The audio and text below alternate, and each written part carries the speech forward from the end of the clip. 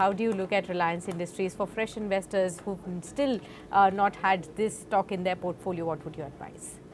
Yeah, thank you. And also, I appreciate that you remembering, the conceptual explanation on the stock. Really quite interesting to know that. I believe in the story. Continue to maintain the same story.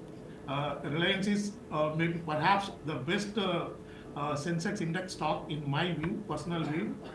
In fact, I don't have any position in the stock, nor my company. But we have recommended even 2 years back saying that it is going to emerge as a mini economy.